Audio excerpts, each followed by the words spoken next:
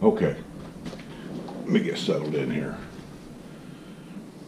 This video is going to be, let me pull a little closer. It's going to be about, I got several emails and requests about average expenses here, what it costs per month in your normal bills to be here. They vary depending on the size of your house, size of the property, the value of that property, and so on and so forth. But I can give you an idea of what it costs. I've got an average size, I got what they call a designer home. I'm in a new area. So being in a brand new area, I've also got a bond that I got to pay. You can pay the bond off anytime you want, but most people don't because of the interest rates. They just don't mess with it, and I'm not going to mess with it either. Up in the older areas, one of the advantages of buying up there is two reasons really. One is the bond is generally paid off up there. That's money you save at the end of the year because your bond payment is added to the property tax. Property tax here is paid once a year, not twice a year like a lot of other areas. So the bond payment is due at the same time property taxes is due. It's all on the same bill. If you have a bond payment paid off, obviously you've saved quite a bit there. Another reason to buy the older section as compared to the newer section, it's not a good and a bad thing, it's just a different thing, is that those houses up there have been there for, it varies depending on what section you're in, anywhere from 10 to 20 years. So there's a lot of upgrades on them houses that the previous owners have done that you won't have to worry about. It could be simple things like landscaping is done. In other words, the palm trees and things bought and put in, they're more mature. They've been there for a few years. I don't know what you call it, but the stackable bricks that go around your flower beds and makes a really nice edging, those are generally in place. The lanais, which when you buy a new house, it's a screened in back porch is what it really is. They could be enclosed. Some people have actually enclosed them, put walls up, insulated them. They have a separate air conditioner in them, and they actually take the sliding doors out and make it an extension of the house. Other people, like what I did, is I put in sliding glass doors, which you could put in. There are different styles. Mine go from the ceiling to the floor. So when I want the lanai completely opened so that the air can flow through on a nice day, I can slide them back all the way around the lanai. It's an upgrade. So, and then of course the driveways being painted or paver bricks or whatever. If you buy an older house, that stuff is all done and you don't have to worry about it. So it's just something to think about. You buy a brand new house, none of that is done. But you have a clean slate to do exactly what it is you want to do. Okay. Or the second thing is anything visible from the street, anything visible outside actually that could interfere with a neighbor or a view that the neighbor has, any construction job or upgrading job has to be approved by the, oh gosh, I wish I could think of the name of it. You get all this information when you buy a house. They give you a book with all the phone numbers in it. Architectural Review Committee, ARC, and you submit a plan. It's a very simple, basic plan that you submit, and then they'll go over it and they'll either approve it or deny it or tell you it has to be changed in some minor way or whatever. And then once they approve it, you go ahead with the project.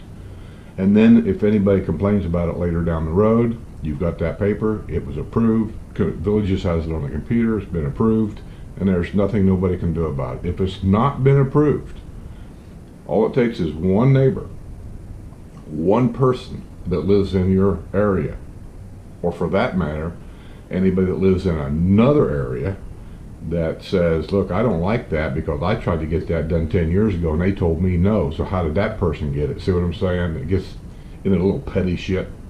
They make a complaint. They check and find out you didn't get it approved. They will actually come and give you a formal letter telling you that you got to get it back within your deed restrictions.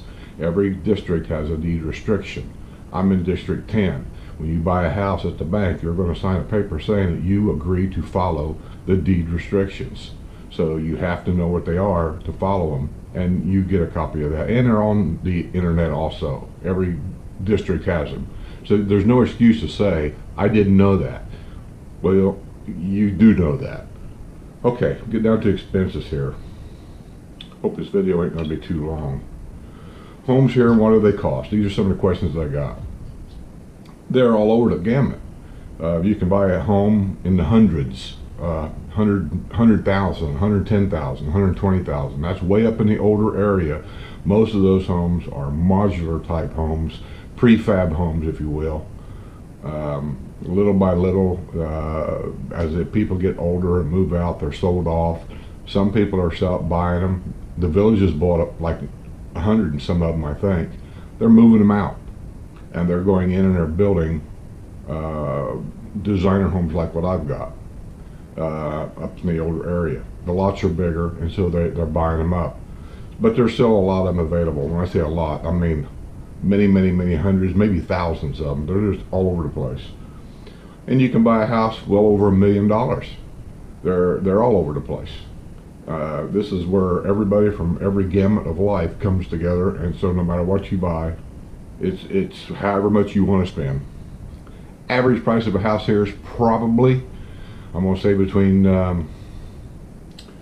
2 to 3, pretty average, and then they go up and down from there. The electric bill. Most people I talk to the electric bill, and I know what ours is too. Most people are averaging about $100 a month. Our biggest electric bill is because of the air conditioning, because we run them 9 months out of the year, 10 months out of the year. So $100 a month, give or take. Water bill. You have two actual water bills, but it's on the same bill. You have what they call potable water. That's the water that's in your house, the drinkable water, the bath water, that kind of water in the houses is a bill. Then you have the water that you use to water your grass, outside water. That's recyclable water. That water actually comes out of the retention ponds. That's all over the place, and that's on another meter, and you're billed for that also, but it comes as one bill. And that bill is actually attached to another bill, like maybe the garbage or something. I'm not 100% sure what that bill is, but I'm pretty sure it's minimal. $50 a month, give or take. I don't really know. I don't pay attention to bills. My wife pays them. So, but it's a minimal charge. Property tax and bond payment. This is going to be your biggest expense at the end of the year. It's due in December. You actually have, I think, 4 different months to pay it. December is the first month that you actually owe that money. And you actually, if you pay it in December, that's the cheapest it'll be. You can actually pay it in January also, and on your bill it'll tell you how much that bill will be in January. It's a little bit more than December. February is the same way, a little bit more. And I think, I want to say that March is the last month. It is due in March without penalty. And it's a little bit more. That's the highest that you'll pay. We always pay ours in December to save that little bit. And our property taxes runs around $2,200 a year. When I bought this house, it was $221. So our property taxes is roughly $2,200 a year in December. And our bond payment is $2,000 a year. And it's actually added to the property taxes. So when your property taxes comes due, you're going to have a bill on there for your bond payment all at the same time. So our property taxes and bond payments give or take around $4,200 a year. Your homeowner's insurance, I didn't give a price on that because everybody's over the gamut on that. Depends on what you get, what you want covered, what's the deductible going to be. It all depends on who the insurance company is going to be. If you've got a vinyl sided house as opposed to a stucco house, it just depends on what all that is. So you'll just have to kind of figure that out on your own. I'm going to say that the average homeowner's policy around here is probably around $500 to $600 a month on an average. That's probably pretty close. Car insurance, same thing, depending on what you got. You got a Lamborghini, you're not going to be paying the same insurance as a guy driving a Volkswagen Rabbit. So it all depends on what it is. Your garbage and your yard maintenance, Pickup, yard waste, that comes on Wednesday. Garbage is picked up twice a week. Ours is Tuesday and Friday. And then yard waste, which is like if you trim your trees, your bushes, they pick all that yard waste up on Wednesday. The only thing here is all your yard waste has to be in one of those recyclable bags. Looks like a great big grocery bag, the brown paper bag. They have to be in that, and they'll pick it up. You'll learn real quick as a new one, if you don't do that, you're going to wonder why they didn't pick it up. It'll be at the end of your driveway because they won't pick it up.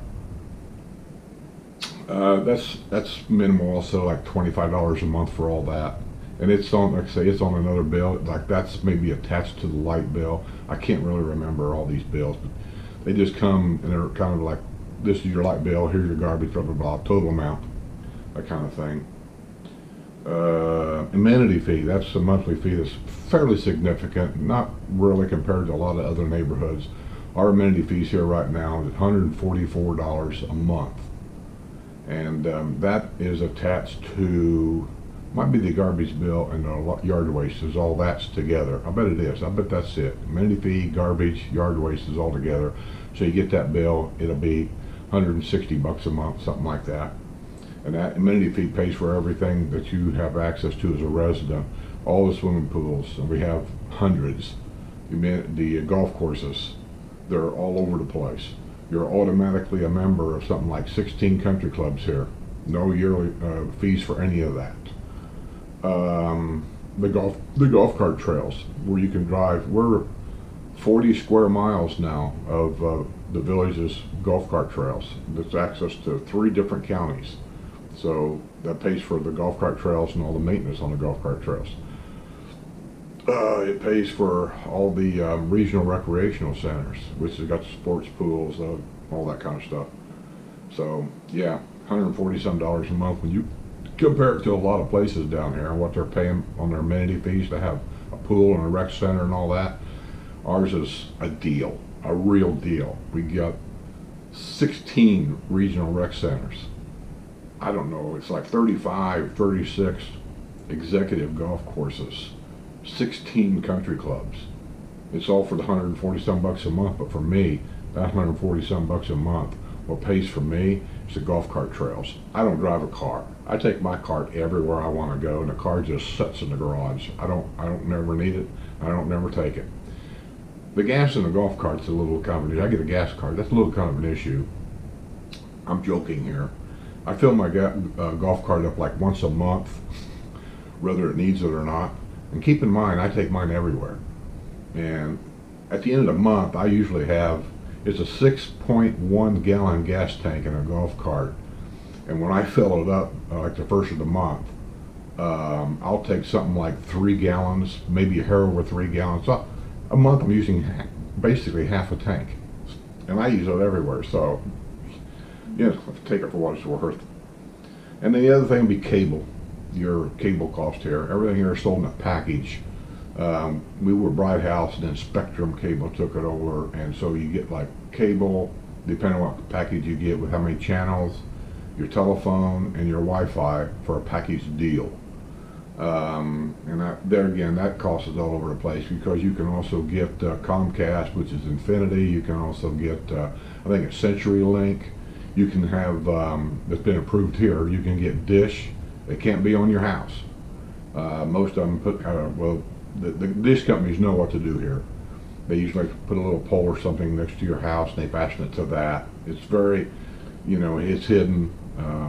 Most people will plant like a bush around it so you can't even see it. So you can get dish, so that's all over the place. I don't know what the average cost for all this is. I think my wife told me that ours recently went up because our trial period for 2 years, you know, you get them special deals, has run out. So I'm looking now to about maybe making a change. So with my cable, we've got high-speed Wi-Fi, telephone. Never used the telephone, but I guess you got to have it because of the Wi-Fi, because it plugs in there or something. It's something like $168 a month, and I don't have premium channels on the cable, so I think that's ridiculous. So I'm looking at making a change to cut that bill down somewhat. So I think that about takes care of it. Garbage, maintenance, yard, bond payments, water, electric, homes. The only other thing is you can go to different websites here to get home prices and stuff. www.thevillages.com. There's information there. I'm not sure which web it is that has the homes for sale, a button to click on. And then there's also www.thevillages.net. And that's where I go all the time to set up tea time. So you have to have your residence ID number to do all that. And so I'm not sure what kind of information is on the .net website that you can get access to without being a resident. But there might be something on there too. But just to give you some kind of an idea, if I can get it here. We have a local paper that comes out every day. And there's always houses telling you what open houses are, what time, where at, how much. If I can get this to show you a little bit, let me get this camera here. You can kind of get an idea here by looking at some of the houses. There's a manufactured, well, it's not a manufactured house. Well, maybe it is, I don't know. 169. Here's a house here that's in, where's it at? The Village of LaBelle. Right there. See where it says the Village of LaBelle? And how much is that house? $339. Village of LaBelle is a new area. Here's one here, Corpus Christi, Village of Duval. What is that? 214. Here's one here. It's in Osceola Hills. That's a new area. And what is that? $499. At the top up there, see where it says Gardenia? That's the model of the home. See what that says? Manufactured. See what that home says? Begonia. Those are the models of the home. And here's one here for, looks like a nice one. That's my realtor right there. She sold me this house. What is that? That's a Begonia for $343.9. So, to give you an idea. The only other thing I'll say about the realtors is this.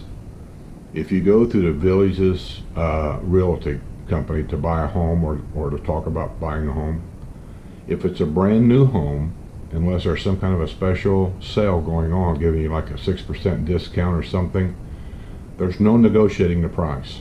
You don't put in an offer on a brand new home. It doesn't work here. You can't, if he's got $500,000 on a house, say $500,000, you go look at it and you decide, you know, it's a brand new home, Villages Realty Company. And matter of fact, the Villages Realty Company is the only real estate company here that'll sell you a brand new home. The other real estate companies can't do it. The Villages won't work with them. So it says $500,000. You say, okay, I'm gonna put in an offer. The real estate company, in a real nice way, is gonna let you know that it doesn't work that way. $500,000, take it or leave it. They got a list a mile long. They're gonna move on to the next one. But if you buy a pre-owned home, like say I put mine up for sale for say, I don't know, say $250. And you go look at it, you decide, you know, I like the neighborhood, I'm interested in it. This one, because it's pre-owned, you can say, I want to put in an offer, I'll offer him $235. You can do that on a pre-owned home, but you cannot do that on a brand new home. Just a little information. Okay, that's it. See you later. Talk later. Have fun. Any questions, let me know. Click down below. Hit the subscribe button down there. I need all I can get. Have a good day.